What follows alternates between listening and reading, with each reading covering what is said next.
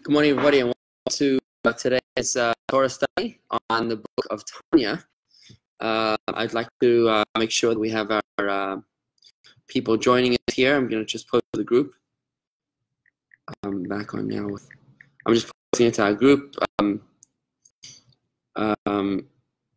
Hopefully we can get people back on. My battery ran out before, and I had to plug it back in. Hi, Richard. Good to see you. Let's see who else. Who else do we have here? I should post our Tanya group.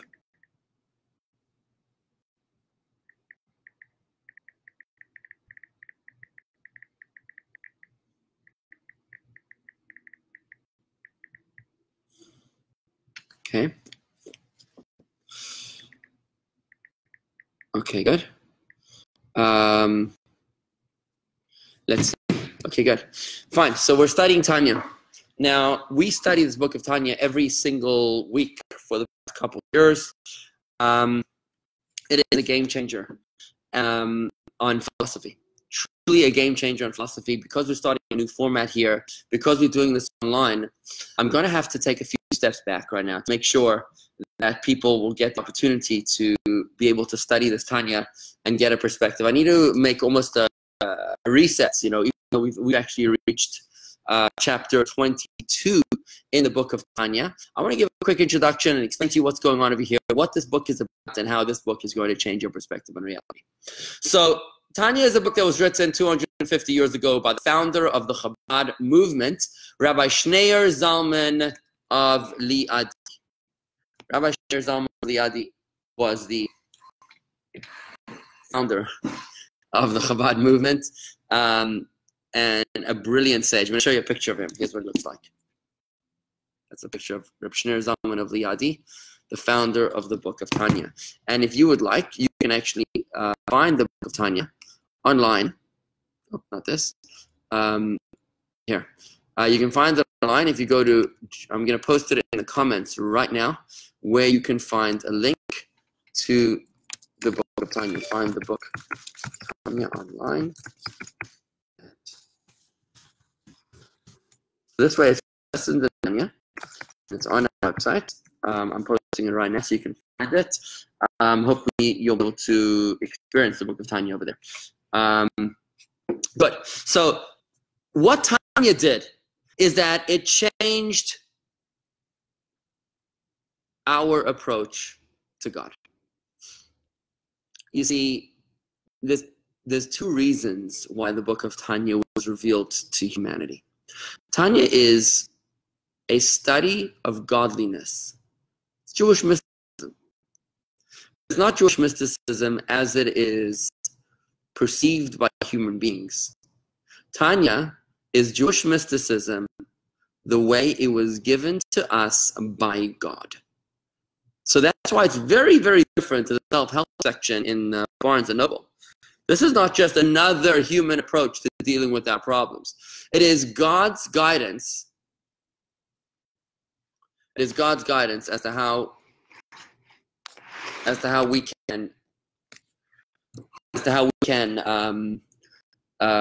find our purpose in this world. Now, the reason that the book of Tanya was revealed to us in this era, in the past 250 years, is for two reasons. The more time goes by, the further we go from Moses and from Abraham and Isaac and Jacob and Sarah, Rivka, Rachel, and Leah. We are moving further and further away from godly revelation. There's a cute story of a guy in an airplane, an old rabbi who's traveling with his grandchildren, and a secular person sitting next to him can't help but notice how respectful the grandchildren are of their grandfather. Zayda, can I bring you water? Zayda, are you comfortable? Zayda this, Zayda that. They're constantly caring for and doting for their grandfather. At one point in the flight, this secular person turns to the rabbi and he says, I have to tell you, my grandchildren would never treat me the way your grandchildren treat you. They're not nearly as respectful. They They're nauseated by me. Why would they want to spend time with me? And I see your grandchildren they revere you. Why is that? Said the rabbi, he said, look, you teach your children and grandchildren about evolution, probably, right? Yeah, good. So you tell them about evolution. The way they see you, therefore, is that you are 2 generations closer to the monkeys and the apes and the orangutans. And they are 2 generations more advanced, more sophisticated, and more developed. So they look at you as a dinosaur, as a prehistoric, archaic, irrelevant. But to me, I don't teach my children about evolution. I tell them about God and Mount Sinai and Moses and Abraham, Isaac and Jacob. To me, they look at me in awe and they say, oh my gosh, Zayda is 2 generations closer to God revealing himself in Mount Sinai. We're 2 generations later. We can connect to Sinai through our Zayda. So it's a very powerful perspective. It gives you on reality and on your relationship with your grandchildren if you want them to respect you. But the point here is, and the reason why I'm sharing the story is because the more time goes by, the further we go into the darkness of this exile. And the more, when I say darkness of this exile, the more godliness is concealed and hidden. 1,000 years ago, we had great luminaries, holy people that were able to inspire and lead us. But today, who do we have to inspire us? We're kind of groping in the spiritual darkness. This is the reason that the book of Tanya was revealed to us in the past 250 years, because we're so deep in the exile that we need the big guns to help us find the light. And that's what the book of Tanya is. It is godly wisdom about our purpose in this world, guidance from God about the purpose of our lives, how we can find our way in this darkness. A second reason why the Tanya was revealed in this generation, in this time, is because there's a special mitzvah before Shabbat. Shabbat, you're supposed to invest in the pleasures of Shabbos. You're supposed to buy special food for Shabbos and buy special dishes and then make sure there's a special ambiance and atmosphere in the home. I got to tell you, if you don't yet observe Shabbat in your home, you don't know what you're missing. Shabbos is the most beautiful, elevated, majestic experience. All week long, we are slaves to our cell phone. We are slaves to the stimuli around us, to Fox and to CNN and to this election and to that political candidate and to the stock market and to this, that, and the other. Comes Shabbos and it's just, leave me alone. Everything is off. There's just me, my faith, and my family. That's it. Shabbos is a total USA shutdown. It's just me and my God and my family. It's the most beautiful, precious experience. Our 6-year-old son actually said to us this Shabbos, as we were just sitting in the backyard relaxing, he says, Mommy and Tati, I love Shabbos. So we asked him why. And he said, I love Shabbos because you and Tati are not in your cell phones. Can you imagine how that hurts? So Shabbos is the most beautiful experience. You're supposed to invest in Shabbos and to prepare a Shabbos dinner Friday night. Make sure you have a meal at home, light the candles, make kiddush, have some special food, have the family come together. Make sure that you don't have any cell phones around, no TVs blaring, no internet allowed. Just the family, just eye contact. It's the most beautiful experience. But before Shabbos, you're supposed to have a delicacy of Shabbos. You're supposed to have a foretaste, just a little taste, like an appetizer before Shabbos. Just like it is with our weekly Shabbat, that we're supposed to have a foretaste of the Shabbos, to let us come in with an appetizer, with our salivating. So too it is with the cosmic Shabbat. We now are in the year 5,780 since the creation of the world. Since for God, every 1,000 years of human beings is one day for God. This is a principle in Judaism. 1,000 years for us is one day for God. I guess it's like dog years. Is it 7 years? 7 dog years is one human year, something like that. So 1,000 human years is one day for God. Which means if we are, the first 1,000 years of the world was Sunday. The second 1,000 was Monday. The third 1,000 is Tuesday, and so on. And now that we're in 5,780, it means that by the time we hit the year 6,000, we are entering the 7th millennium, which means we're entering Saturday, which is Shabbos, which means right now we are standing late on a Friday afternoon. On God's watch right now, it is about 6:47 or 7 p.m. on a Friday afternoon. It is dangerously close to the onset of Shabbos. Shabbos, of course, is the coming of Mashiach. Mashiach is an era when godliness will be revealed. In the words of Isaiah, and all fleshly eye will see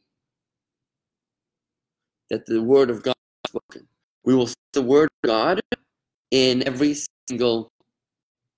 We'll see the word of God in every single thing. You'll see we spoke earlier in the previous class about the doctrine of perpetual creation, how God needs to create the world at every single moment in time. We will see on the subatomic level the godly energy creating every single thing in this world. I guess it's a lot like coronavirus, where you can see and you're cognizant, you're aware of the virus in your saliva and the virus in the handshake and in the doorknob. You're aware of all this, invisible stuff. I guess the coming of Mashiach is an awareness, or maybe even more of a greater perception, a visual of the divine presence that's creating every single thing that exists. Not only visual, but also audio. It's like a song. You'll be able to hear the orchestra, the harmony of God's speaking or singing every single thing into creation. It's going to be an extraordinary experience. And that's what happens when Mashiach comes, which is on Shabbos. But before Shabbos, he's supposed to have a foretaste. So a foretaste of Mashiach is the revelation of divine secrets, of godly mysticism. This is why we have the book of Tanya.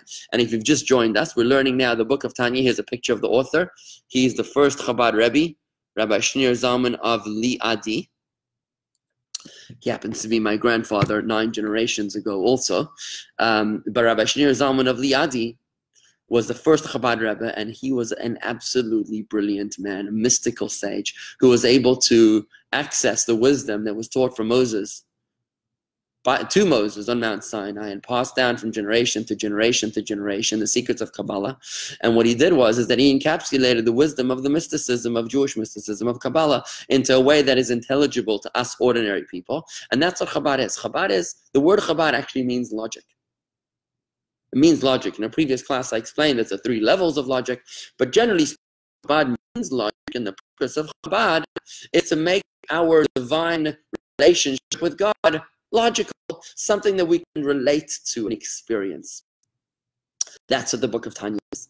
So when we are so close to the cosmic Shabbat, and the reason why we were given the book of Tanya is to give us a foretaste of the godly revelation that will take place when Mashiach comes. And that's what we're about to experience right here, right now, as we start to study the Tanya in Facebook. So folks, please post your comments on the side of here. We'd love to hear from you. Hi, Daniel. I'm not sure if you're in New York or in Florida, but it's great to have you with us. Would love to see your comments. And again, if you want the book of Tanya for yourself, you can see I posted a link to the book of Tanya. It's free on our website. You can actually experience this book of Tanya. It's a 5-volume set. We now are actually going to be doing chapter 22 in the book of Tanya. But I'm not sure if in today's session I'm really going to be able to get into chapter 22 as much as I'm going to have to give a more of a general introduction to our online audience, because we're going to do this every week on Tuesday mornings, about 9:15ish. So what's the time now? Yeah, whatever. Okay, so the book of Tanya is more specifically a path to self-mastery. I'll try to summarize the first 22 chapters of Tanya right here, maybe in 5 minutes. So in order to experience self-mastery, you need to be able to know who you are and what you're made up of. So Tanya tells us fascinating revelation. Besides for the obvious, which is the physical body, the 2 eyes, 2 ears, 10 fingers, and 10 toes that we all know that we have, we also have a soul, which gives us life. And when we understand the nature of the soul, the pathology of the soul, and the needs of the soul, we'll be able to experience far greater and elevated sense of happiness and purpose and fulfillment. So the first mind-blowing revelation of Tanya in chapter 2 is that it's actually chapter 1. Not only do we have 1 soul, we actually have 2 souls. And these souls are in a tug of war. Before we can understand the competition between the 2 souls, we have to understand really what they are. So what is the soul? The soul is spiritual. It is what keeps us alive. When you're sleeping, your soul goes up to heaven. It's like a cell phone being plugged into the wall. It's, not mobile anymore. But when you wake up, you take the cell phone, you're now recharged. Our soul is recharged. Comes back from heaven, comes down to this world, and re-inhabits the body to give us life for another day. We actually thank God for this every morning when we say, Modeh ani lefanecha. We say, God, I thank you. And the first thing you do when you wake up in the morning, you're supposed to go like this. It's the only time we pray like this. We say, Modeh ani lefanecha. I thank you, oh great and merciful King, that you have restored my soul within me. Great is your faithfulness. And what we mean by that is, great is your faithfulness, not that we are, not that you are faithful, we can rely on you, but great is your faithfulness that you believe in me. I'm shocked that you believe in me for another day, to give me life for another 24 hours, that you deemed me worthy, despite all my mistakes yesterday, that you deemed me worthy of infusing your essence, your soul, your life force within me to give me a life for another day. Every morning I wake up, I'm like, wow, God, I can't believe it. You believe in me for another day. To think that I have, you believe in me. That's amazing. I can't wait to find out why. So that's what we say every single morning. Now, that soul that is restored within us. Hi, Ariel Stern from Montreal, Canada. Great to have you with us. I just saw your brother, my brother-in-law, in South Africa last week. And mazel tov to you on the bris. So, what is our soul? We're talking, if you just tuned in, by the way, we're studying the book of Tanya. We do this every Tuesday morning. We're up to chapter 22. But this book is the essence of Chabad Chassidic philosophy. And since we're going online during coronavirus, we're giving it more of an introduction to the book of Tanya. So what is the soul? The soul is a piece of divine energy. It's a piece of God. And it's divided into two general categories. One is logical, the other one is feeling. One is what we understand, and the other one is how we feel. So in other words, love. Is love a physical thing? Obviously, love is not a physical thing. Love is a soul experience. Hate is a soul experience. Wisdom is a soul experience. Music is a soul experience. Food is a body experience. Anything which you can capture in the five senses, taste, hearing, touch, smell, and feel, I think it is, right? Anything which you can capture in the five senses is physical, like food or exercise. But anything which you cannot capture in a physical sense, like math or wisdom, or love, or hate, or compassion, is all a soul experience. Now, the question is, we can understand, we all know that we have love and hate, and we have feelings and understanding. That is all part of our soul. But we actually have no one but two souls.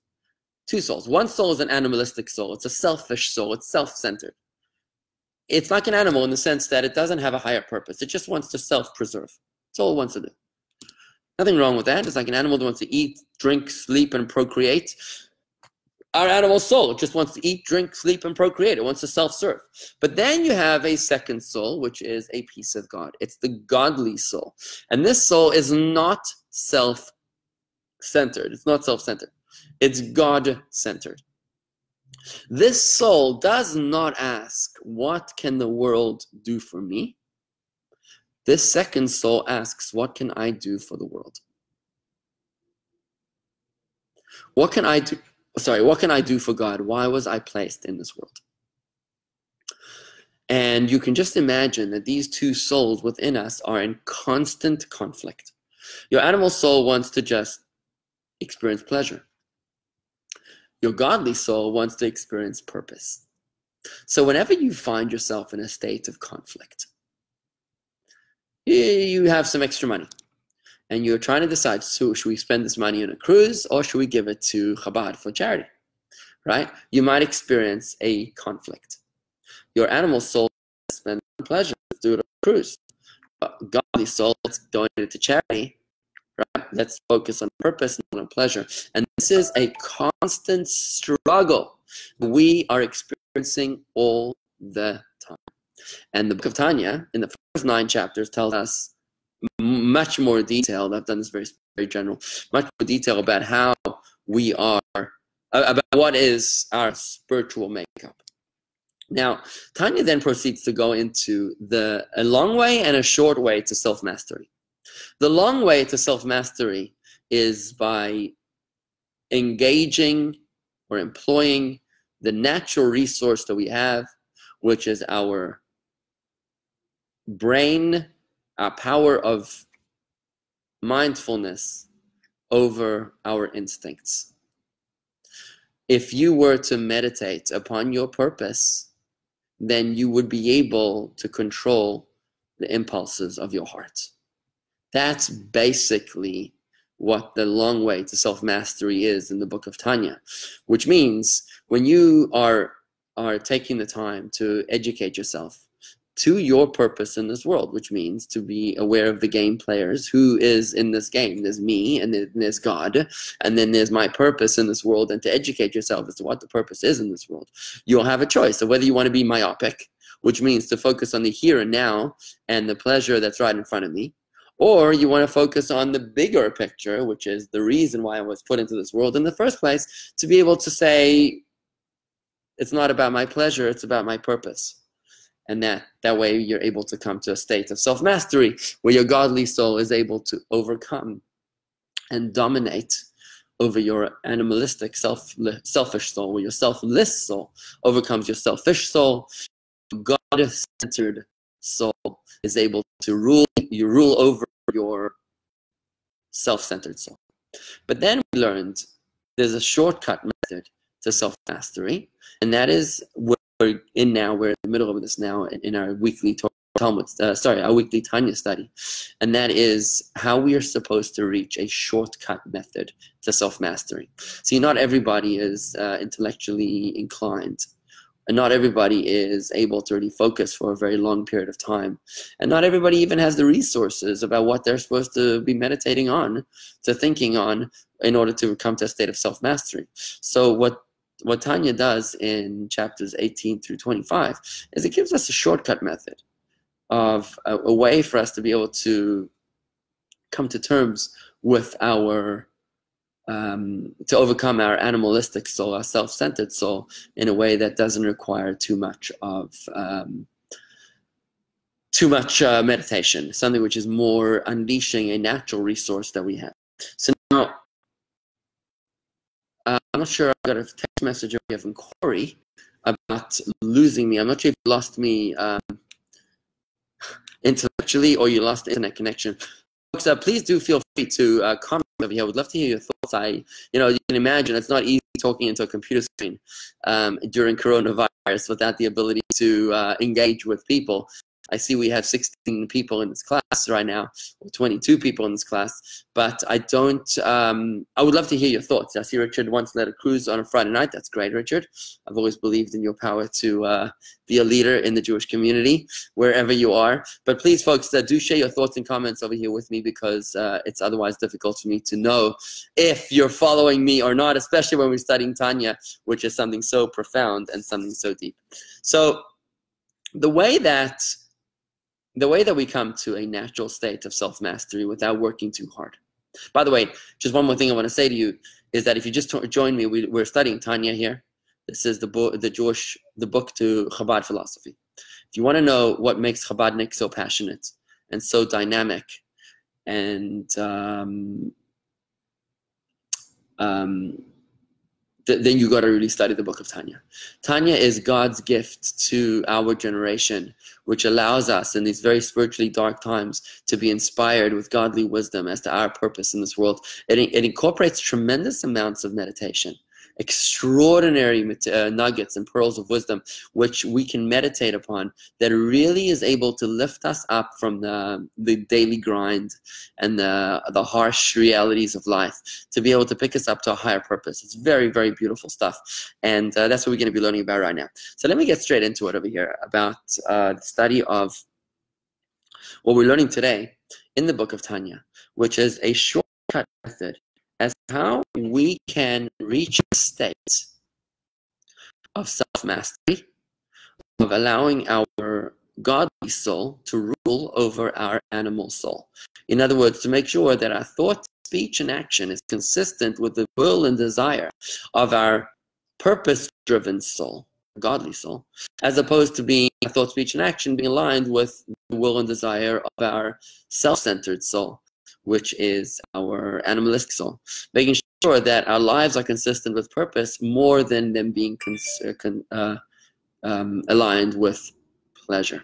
Now, the way to do this is that the Alter Rebbe tells us that when God gave us the 10 Commandments, there were only the first 2 commandments were told to us by God. Only the first 2 commandments were told to us by God. Everything else was told to us by Moses. What actually happened was that the moment God spoke, we all literally died. Can you imagine what would happen if you have little flames of fire, little candles, and you bring a giant bonfire near the flames of fire? What's going to happen is that the little tiny flames are going to jump over into the bonfire. So what happened was, when you have all these little souls, you have millions and millions of Jewish people around the Mount Sinai, and then God suddenly reveals himself to them. What happens is that our souls literally left our body like a magnetic force, and we all died. That was quite the showstopper, if there ever was such a thing. And God had to revive us, to bring us back to life by the dew of resurrection. That dew of resurrection, by the way, was Torah. Then he spoke the second commandment, and the same thing happened. After the second commandment, the Jewish people said to Moses, maybe it's a better idea if you tell us the rest of the 10 commandments and we leave God to tell it to you directly. So this is what happened. Now what happens now is that the Alter Rebbe points out that the fact that God gives us the first 2 commandments and not the rest is not by chance, it's actually by divine design. The reason is because God needed to reveal to us only the first 2 commandments, because these first 2 commandments encapsulate within them every single one of the other commandments. The first commandment, which is, I am God, your God. There is only one God, the belief in one God. That encapsulates within it all the 248 positive mitzvahs. And the second commandment, that you shall not serve idols, encapsulates within it all of the 365 passive commandments, the prohibitions. Collectively, they make up 613 commandments, 248 positive, 365 negative. And all the positive commandments are incorporated within the first commandment, I am God, your God, the belief in one God. All the negative commandments are incorporated within the second commandment, you shall have no other gods. And if we can reach a state of clarity as to how it is that all the positive commandments are incorporated within the first commandment, if we could reach a proper understanding of what is God's unity, what it means that there is only one God, your entire perception of Judaism will be totally different. Your entire perception of reality will be totally different. And that's what we're doing now in today's Tanya class. See, when we say that God is the only God, what does that actually mean? How do you understand that? And again, folks, please post your comments, questions, critique on the side over here. I'd really appreciate it. It would be very helpful to know that I'm connecting with you and that you're understanding what I'm saying, or not, if you were to tell me what we're your comments and feedback as to what I'm saying. So I would love to hear from you. Hi, Jill. Nice to see you, Jill Fanara. Pleasure to have you studying with us. And Nicole Feldman, Nicole English, great to have you with us. Rosa, hi. Okay, so what does it mean that we believe in one God? Does that mean that God is the only God? Does that mean that we don't believe in Zeus and Hercules and Buddha and any other God? No.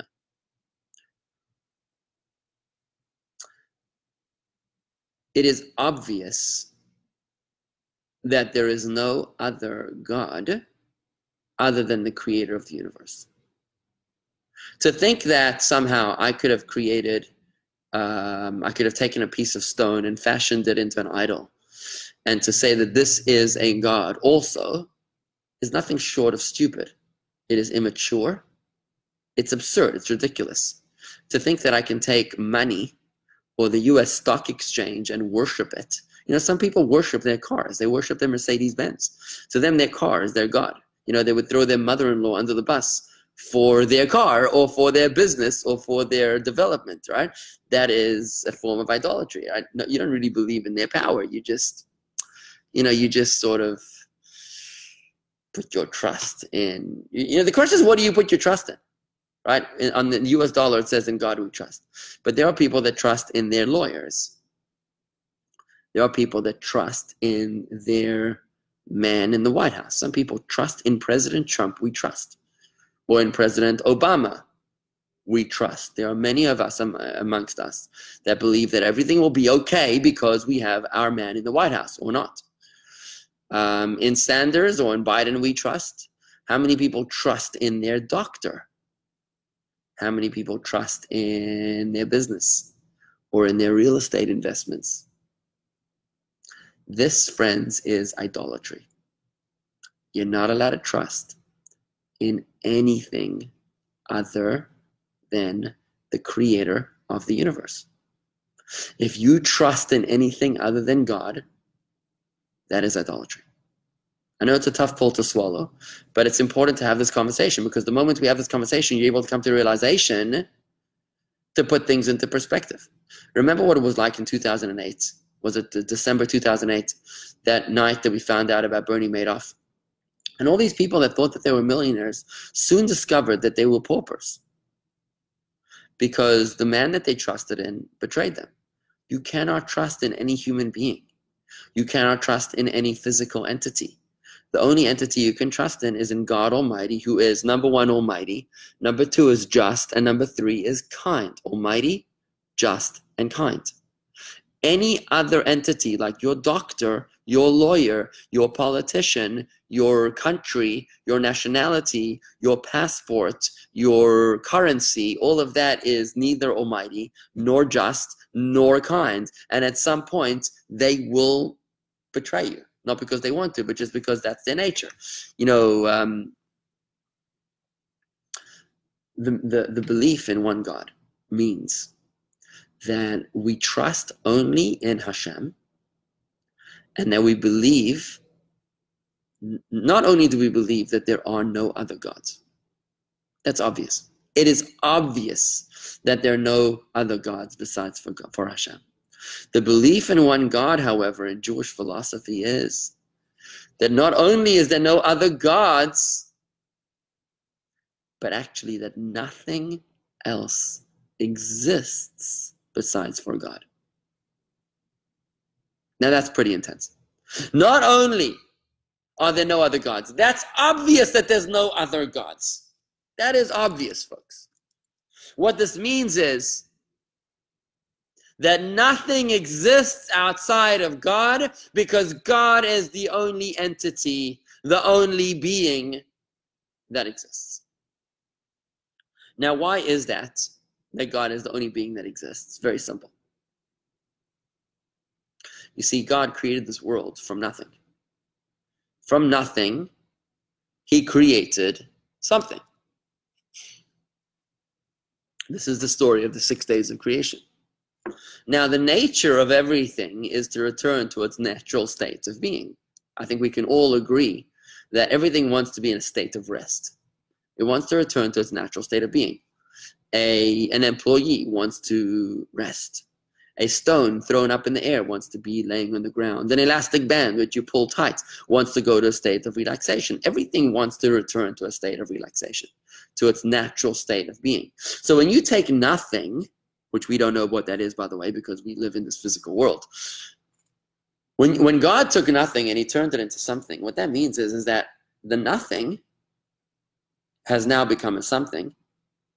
It actually wants to return to a state of nothing. The only reason that this world does not return to its natural state of nothingness is only because God continues to create that object at every single moment in time. Just like me holding an elastic band tight. The elastic band wants to return to a state of relaxation. The only reason it stays tight is because I keep on keeping it tight. If I was to leave go, it would go back to a state of relaxation. So too, the nothingness from which this world was created started in a state of nothingness, and it is now in a state of somethingness, of isness, only because God is forcing it to stay in a state of in a state of somethingness. But if God was to leave it for even a moment, it would return to a state of nothingness.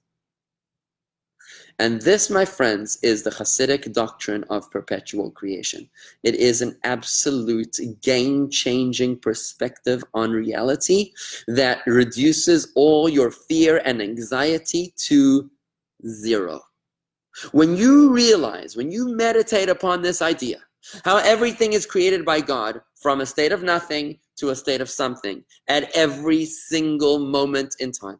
And when you meditate upon the fact that if God wanted to destroy this world, all that God would do is to leave go, is to stop creating. God doesn't need to destroy the world if he wanted to. All that God needs to do is to cease working. It's just to stop. If we were to realize that all that God needs to do is to stop creating the world,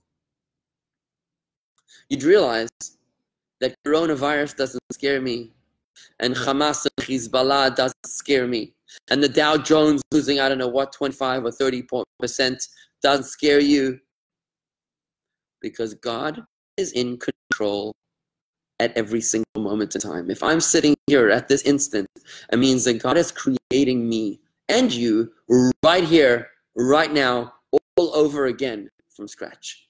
This is the doctrine of perpetual creation. Now, there's only one being that is able to create, and that is God Almighty. Nothing else is able to create, because what makes God God is the fact that he always was, always is, and always will be. Like we say in Adon Olam, Vehu haya, vehu hove, vehu yiyeh betifara. He was, he is, and he always will be. In fact, by the way, the name of God, the name that we're not allowed to say, God has many names. We'll talk about the many names of God in our prayer and meditation course coming up soon. More info to follow. But the name of God, which is, we're not allowed to say, is Yud, and then a Hey, and then a Vav, and then a Hey. That name, which the witnesses use to describe themselves, we're not allowed to say that. That name is made up of three words: past, present, and future. Haya, Hoveh, and Yihiyeh. If you take those three words in one, past, present, future, Haya, Hoveh, Yihiyeh, you make up the name of God, because the name of God is an entity that always was, is, and always will be. No other entity always was, is, and will be. In fact, if it was, then it would be God. That is God. We're talking about the same thing. But no created being is able to create anything. So there's only one primordial force. The prime force, the prime creator of everything is God. Which therefore leads us to conclude this doctrine of perpetual creation, and leads us to come to the realization that not only is there no other gods, of course there's no other gods. It leads us to conclude that nothing else exists without God. There cannot exist anything outside of God's creative force. So just to summarize, if you've just joined us, I'm just going to summarize. We're studying today the book of Tanya, which is this is the author, the Alter Rebbe, founder of the Chabad movement 250 years ago. Tanya is the founding text of Chabad philosophy. And we live, breathe, eat, sleep this book. Any Chabadnik knows this book like backwards and forwards, and we breathe it and meditate it and think about it all of the time. We daven with it. It inspires us. It gives us purpose and direction all the time. So there's three levels over here. You might be struggling with whether there is a God altogether, right? If I told you that this phone has no maker, this phone just came out, I threw some sticks and stones in the barbecue, and then this phone jumped out complete with all of my contacts. You tell me that I'm making it up and I'm being absurd and I'm being ridiculous. Obviously, this phone has a designer and architect that made it, right? If that is ridiculous to say that this phone has no maker, it is many, many, many, many, many more times ridiculous to say that this entire exquisite universe has no maker. So to say that this world has no maker is nothing short of idiotic. It's stupid to say that the world has no maker, has no designer, just like you couldn't say about dinner that you ate last night that it just didn't have a cook. It just made itself. Obviously, it had a cook. So to this world doesn't just happen by itself. It was created by God. However, the question now is, how many gods? So Chabad, the Ten Commandments tells us, I am God, your God, and I am the only God. That's the first two. First commandment is, I am God, your God. Number two is, there are no other gods besides for me, right? So So the belief in any other gods is ridiculous. It's interesting, the Muslims actually believe in one Almighty God as well as the Jews. They believe in one invisible, all-powerful being, which is fascinating. But there are other religions that believe in idols, and they worship idols. If you worship an idol, that is idolatry. You can't do that. Now, don't think of just Eastern religions that might be worshiping idols. You and I might also be worshiping idols if you put your trust and tranquility in a doctor or in a lawyer or in a vaccine or in a company or in an investment or in a politician, then that is also idolatry. So it's very important for us not to be idol worshippers and to put our trust only and exclusively in God. So now that we've come to the realization that there is only one God, we're getting a little more clarity in what it means that God exists, and God is the only thing the only God that exists, and the only being that is able to create anything, because creation happened when God took nothing and turned it into something. We said that something, the nature of everything, wants to return to its natural state of being. So if God took nothing and turned it into something, then that something always wants to return to a state of nothing. The only reason that the something does not return to a state of something is, the only reason why the something doesn't return to its natural state of returning back to a state of nothing is only because there's an external force which continues to create it all the time. And that is why God creates the universe at all time, every single moment, which means you and me and the room that you're in and everything else is being created by God at every single instant, every single moment, all over again. So God is creating you right this second. God is creating me. Wow, what a thought. God believes in me right here, right now. He wants me to do this now. It also means that God wants the coronavirus apparently to be existing right now. And he also wants the market to be doing whatever it might be doing right now. And he also wants Hamas to be doing what they're doing right now. Doesn't mean that we understand why that is, but we do know that it is. So that is the doctrine of perpetual creation, that God is creating the universe at every single moment, all the time, afresh. But the belief in one God doesn't stop there. It doesn't stop there to say that God is the only God and that there are no other gods. The belief goes one step further to say that not only is God the only God, it also means that God is the only entity that exists. Nothing else exists independently of God. Because the only things that exist can only exist because they were created by God and constantly recreated at every single moment by God. If God were to divorce himself from an entity, it would simply cease to exist. Therefore, God is the essence of everything. And this is the Jewish belief in one God. The notion that there are no other gods is obvious. That's obvious. It doesn't take an intellectually sophisticated approach to reality to say that Zeus or some other imagined spaghetti monster or Scientology something or other human being is not a god.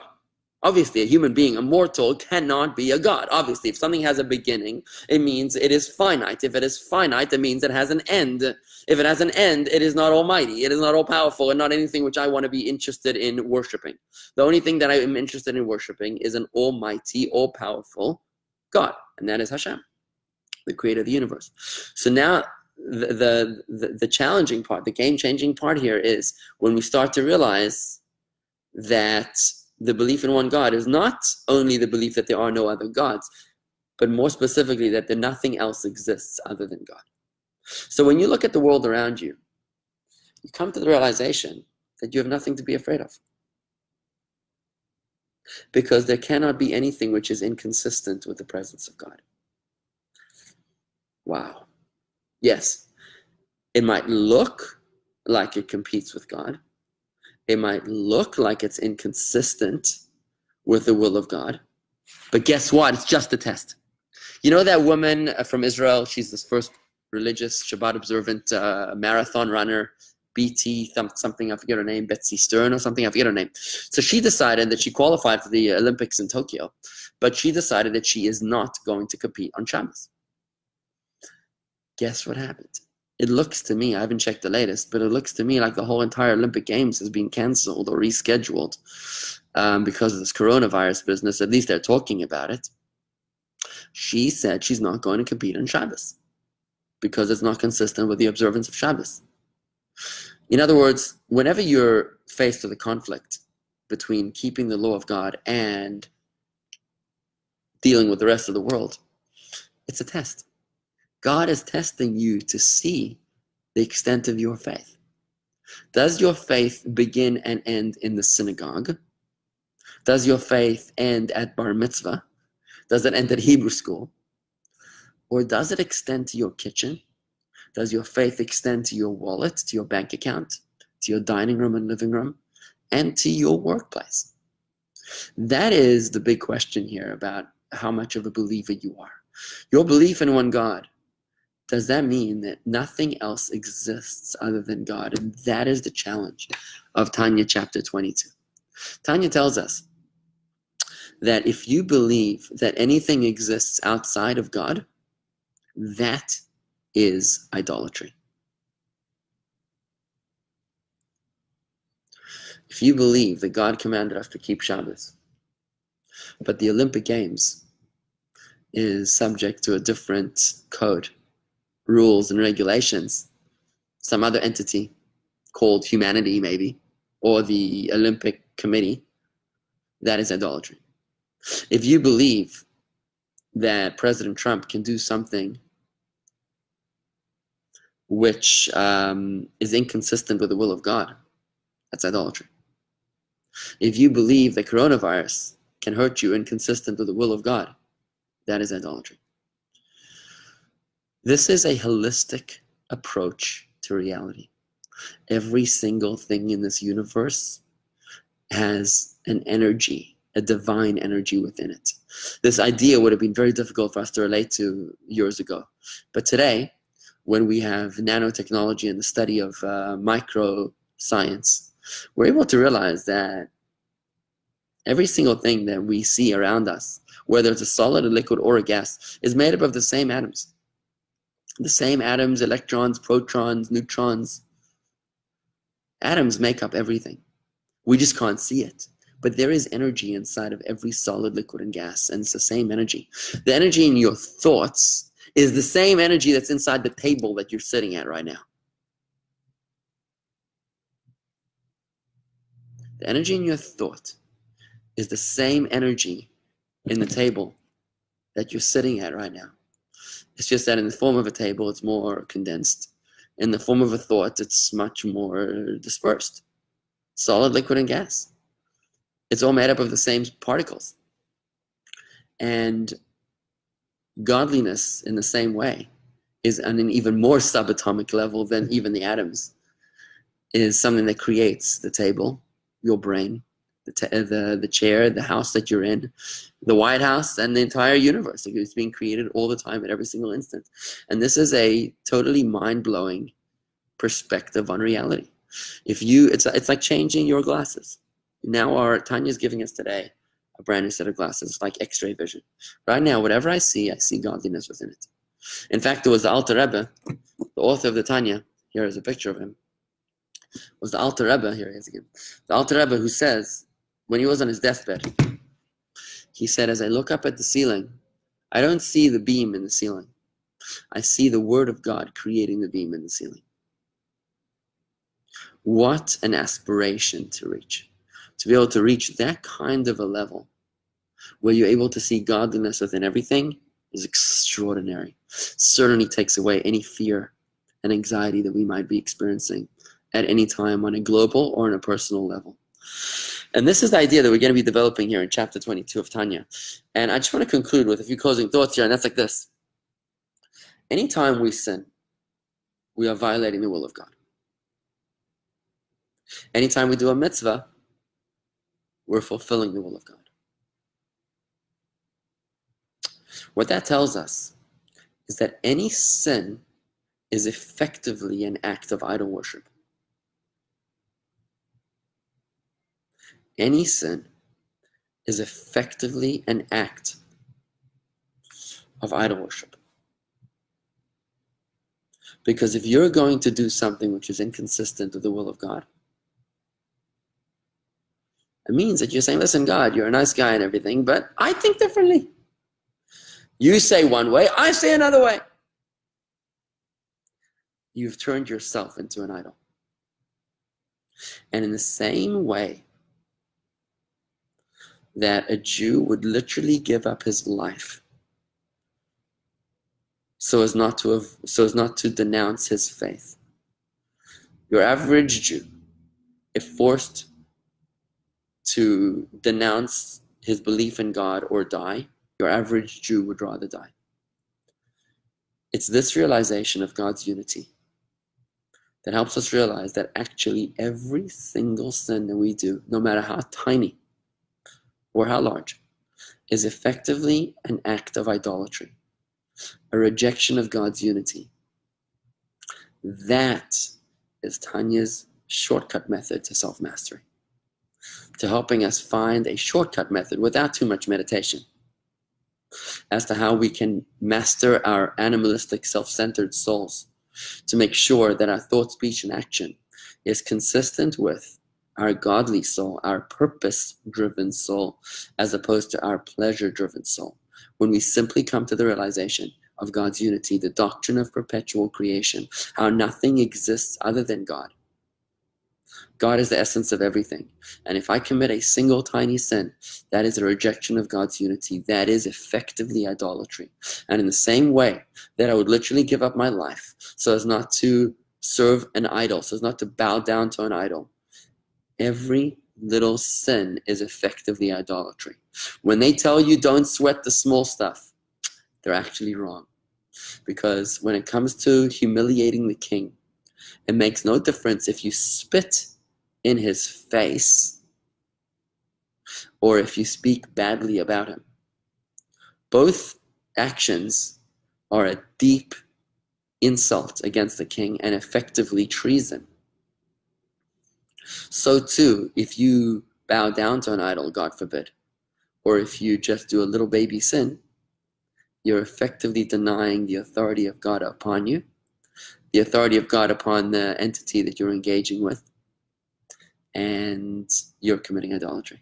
It is this approach of God's unity, the doctrine of perpetual creation, that inspires us all to be able to enhance our faith, to make sure that our thoughts, speech, and action are consistent, not with our animal soul, the self-centered soul, but with our godly soul, the purpose-driven soul, making sure that we are growing spiritually. That is what Tanya is about. A book, a guide of spiritual growth and more of a meaningful relationship with God. Folks, I'm going to sign off over here, but we are going to carry on with Torah study every morning at 8:30 in the morning. And Tanya will be studying on Tuesday mornings at 9:15 every Tuesday morning, right here on Facebook Live.